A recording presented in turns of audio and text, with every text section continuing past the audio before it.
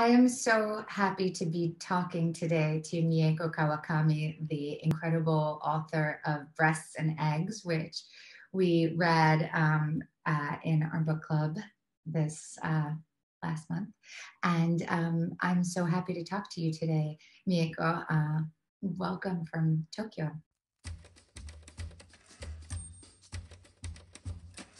It's so incredible the way that you make the body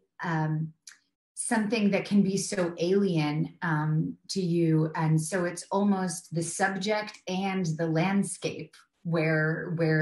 it's like a war zone almost. And how did you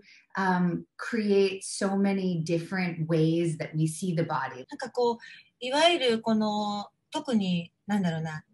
女性が女性の身体について書こうとするときには、どうしてもこの異性とのそのセックスだったりとか、そういうこう恋愛の延長にあったりとかっていうところからのアプローチで書いていくっていう一つのなんか型があったと思うんですよね。でも私は女性の体を書くっていうときにすごく一人の人間として人間の一つの、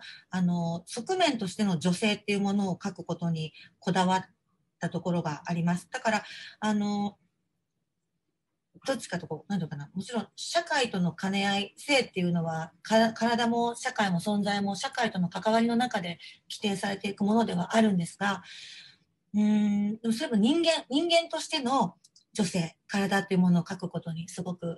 興味と関心があったんです。How does the perception of fertility treatment, and you deal with it in the book, and how has that shifted over time, and how do you think that has affected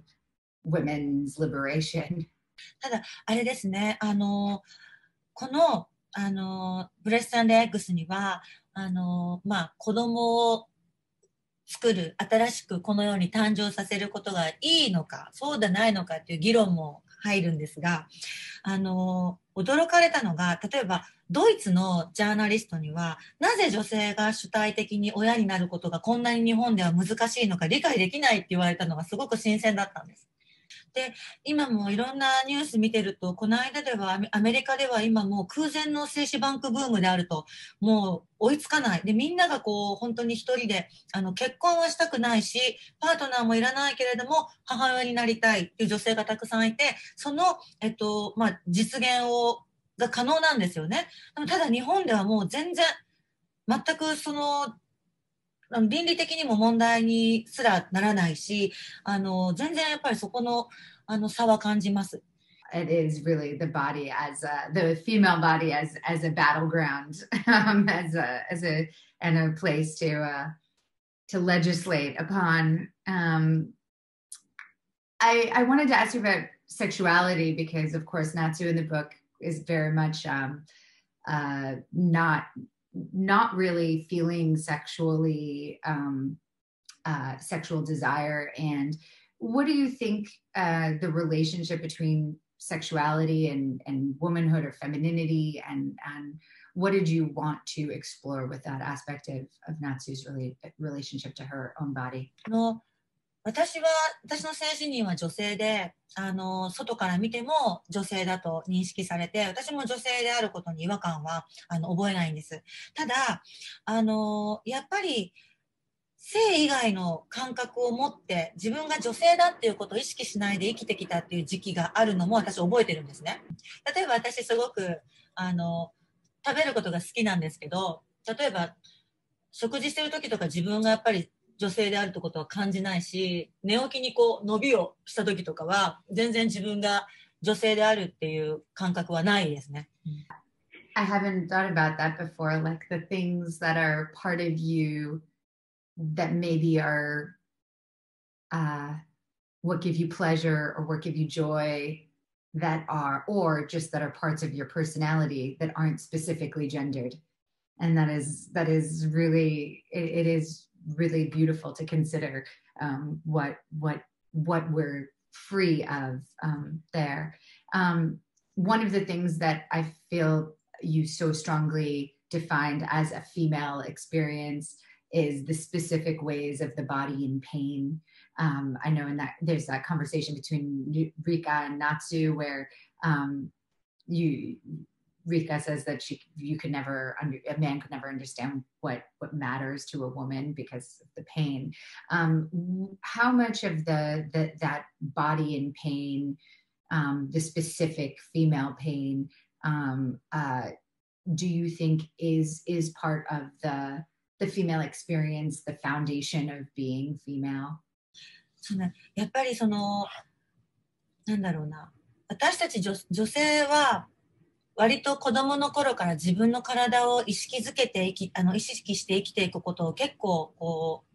要請されますよね。例えば将来は子供を産むのが当たり前とされていて、だから体を冷やすなとかね。で、女性として幸せに生きるためには男性に選ばれないといけないと。そのためには綺麗であること、知性よりも美しさを優先しろっていうことも本当に言われるわけです。It's such a powerful experience to appreciate of the wonder of your own body. And it's so complicated by all of the societal expectations and like also the sort of assumptions and the rules that kind of are placed around it. It really is such like a ripe topic of conflict in every woman. You talk so much, of course, of different attitudes towards motherhood, and obviously that some of the characters in the book feel that it's so violent, and some of them are seeing so much beauty in it. And can you talk more about why you wanted to present this kind of like array of attitudes toward motherhood? でもだからそう母親であることっていうことに対する幻想があるんだよね。良妻賢母っていう言葉が日本にはあって、良い妻で良妻賢母、そう良い妻賢い母であれっていうのがなんかあって、でやっぱりすごい価値観が古いですよね。その中でみんな苦しんでる。I think that I'm sure there's aspects of that are very specific to Japan, but it definitely resonates with being an American. I'm sure that's why your book is being translated into so many languages, because there is a universality to the experience, as well as the beautiful writing and insights that you have, of course. で、こうやってナタリーさんにも本当に縁があって読んでもらうことができて、